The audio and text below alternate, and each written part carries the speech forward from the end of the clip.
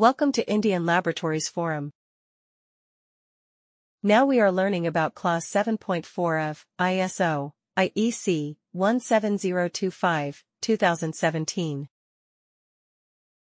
General requirements for the competence of testing and calibration laboratories. Hope you have learned up to Clause 7.3. If not, please refer our previous videos. Clause 7.4, Handling of test or calibration items.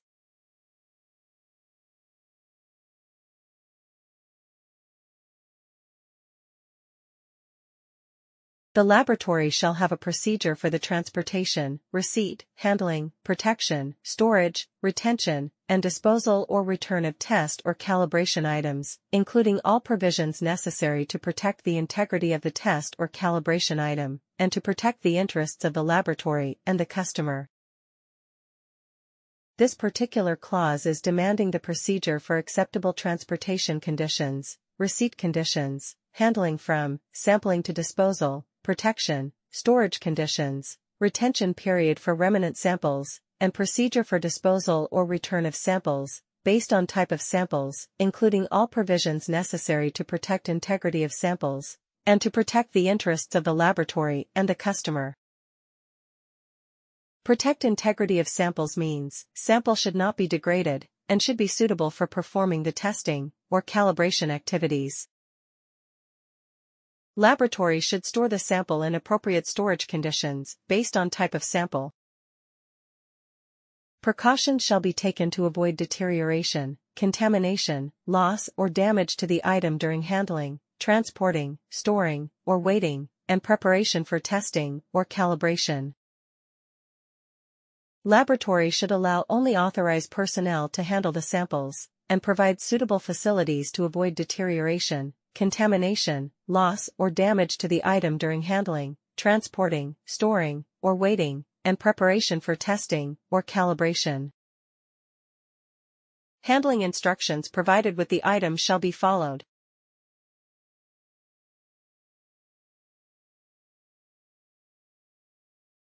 The laboratory shall have a system for the unambiguous identification of test or calibration items. Laboratory should have system for allotting the unique identification for each sample received in the laboratory. The identification shall be retained while the item is under the responsibility of the laboratory. Laboratory has to use the unique identification for all the laboratory activities for the specific samples, and all the records of specific sample should be traceable with the unique identification. The system shall ensure that items will not be confused physically, or when referred to in records, or other documents. Laboratory has to ensure that the unique identification should not be confused physically, or when referring the records of samples. It means laboratory should not give same identification for two or more samples. Each identification should be unique to each sample. The system shall, if appropriate, accommodate a subdivision of an item or groups of items and the transfer of items.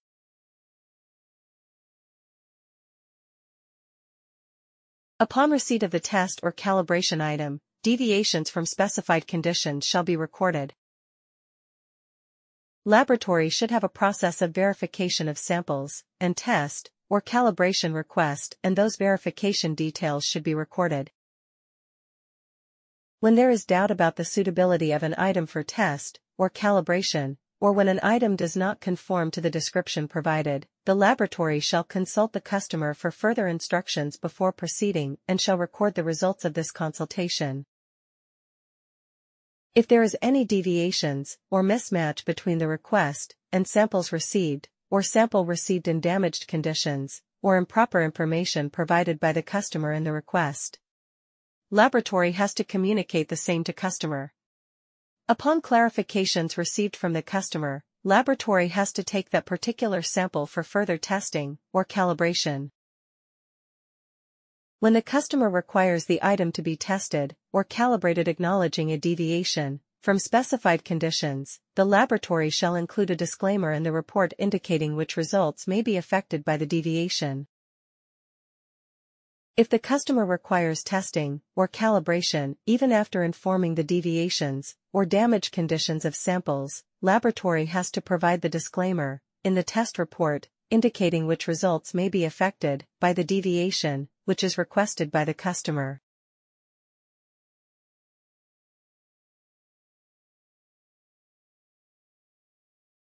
When items need to be stored or conditioned under specified environmental conditions, these conditions shall be maintained, monitored, and recorded.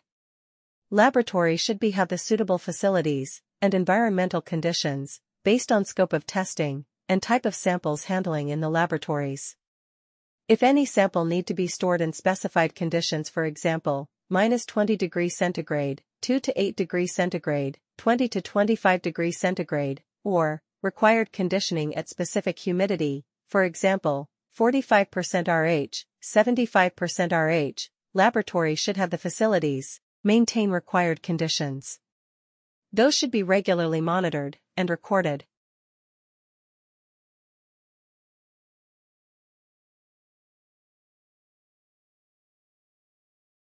Takeaway from Clause 7.4. Laboratory should have a procedure detailing about transportation, receipt, handling, protection, storage, retention, and disposal or return of test samples.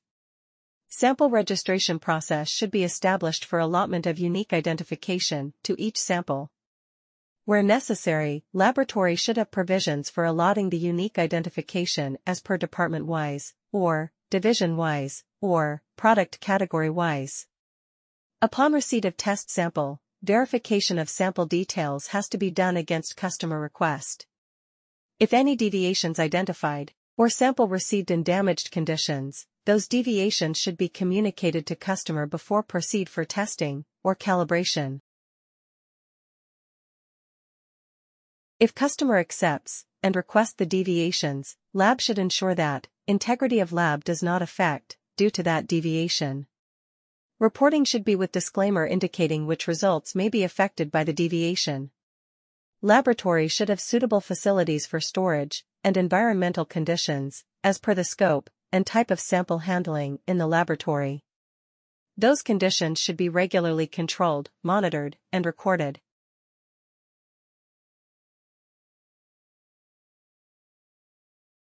Examples of nonconformances as per Clause 7.4. Laboratory is not having the procedure for the transportation, receipt, handling, protection, storage, retention, and disposal or return of test samples.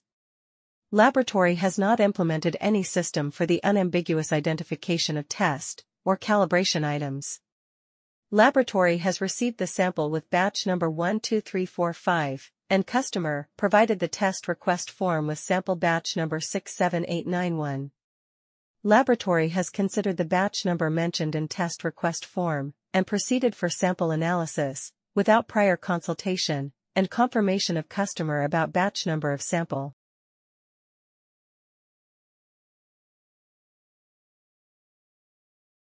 Sample, which required to be stored at -20°C, is stored at 8°C.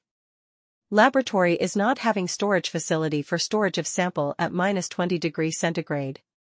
Laboratory is not having dedicated storage facility for the different type of samples, based on storage temperature requirements, such as ambient storage facility, 2 to 8°C, -20°C and -70°C.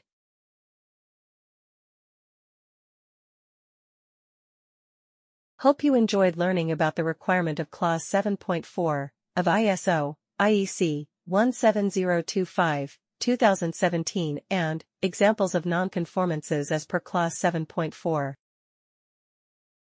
Please like, subscribe and click on bell icon for regular updates.